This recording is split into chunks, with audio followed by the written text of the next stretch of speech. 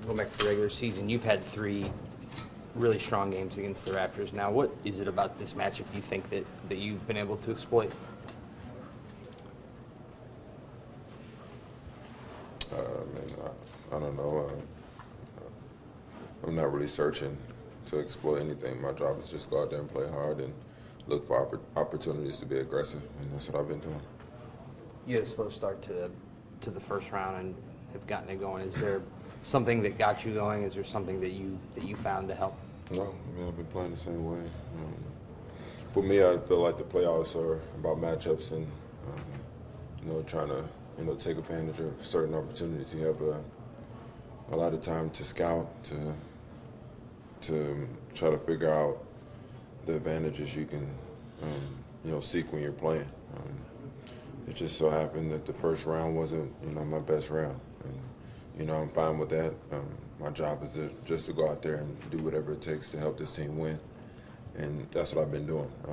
I'm not concerned about going out there and trying to score. I'm just trying to give it all I have on the defensive end and go from there. And my numbers haven't been the greatest, but I'm happy with the results of coming out of round 1, being able to now play against Toronto in round 2, and then yesterday coming out playing hard and getting the game 1. So that's all I'm concerned about. LeBron has talked about the lessons you guys learned from Game 3 about not getting down when you're behind.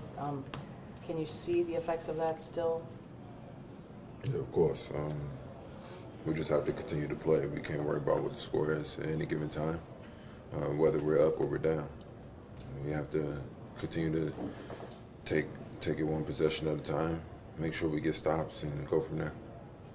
Jeff, you came in here on 1-day rest after a grueling 7-game series. How were you guys able to recharge that quickly?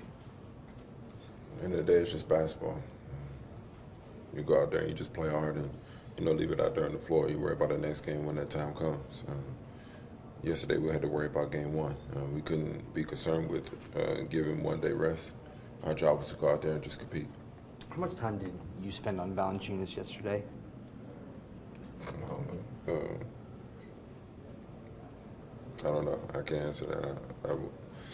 I didn't. I haven't seen the minutes against him. In my mind, I guarded everybody on that team. So,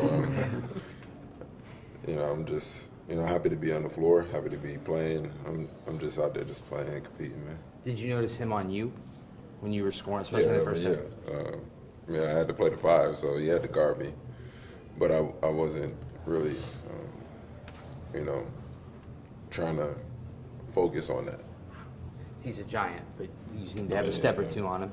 Yeah, I can't, out tough him. I'm going to, compete against him. He's just not going to go out there and bully me. He's going to have to work hard. But, I'm not going to back down from a challenge. I don't care who's on the floor. I'm going to make that person work hard, and I'm going to leave it out there. Jeff, do you buy into the notion that one team can psychologically get into the head of another the way you guys have over Toronto? No, especially in the playoffs, every game is going to be different. I'm pretty sure they're going to go in today, watch film, and trying to, figure out ways that they can come back in game 2 and, tie it up. But, I'm not really thinking about, us being in their head. I mean, they were number 1 in the East, top 5 team in the NBA. So I'm not concerned with that.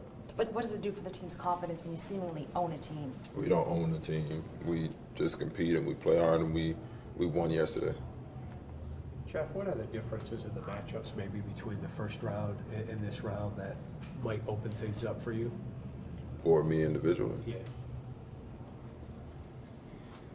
I mean, like I said earlier, I'm not too concerned about who's matching up against me or who's in front of me. I'm just trying to find ways I can help this team and, take advantage in the open court or there's a set that we run. I'm just looking for spots on the floor where I can be aggressive. But there are some differences. Yeah, it's a different team. It's different personnel. So you have to, take that into place. But, the plays are still the same. the opportunities here and there are almost the same. We just have to make sure we're making the right play to, you know, be aggressive to help our team. What has helped you guys defensively to, I mean, the playoffs especially, and you know, yesterday, and the defense has taken a big step up from the regular season. What do you think has happened here? We've been communicating a lot better, been on the same page. Everybody's out there just competing, man. I mean, at the end of the day, it's all about effort. It's all about, you know, being there for your teammate. And I think we've done a better job since game 1 of Indiana of doing that. We just have to continue that. There's so much talk about the Raptors bench obviously being a strength of their team this season. Do you think you got your bench is kind of getting back in the groove now? I feel like we've always had a strong bench. You know, Toronto does have a good bench. They rely a lot on their bench, but you know, we also have a good team and a good bench that can compete. And you know, that's our job, to go out there, compete, to give the starters a rest, and try to impact the game as best as we can. So that's what we are going to go out there and do.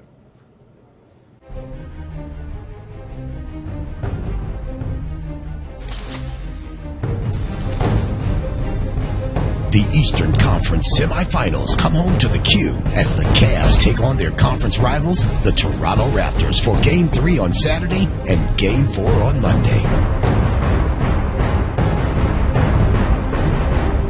Be a part of the playoffs action. Go to Cavs.com/tickets now to get in the game.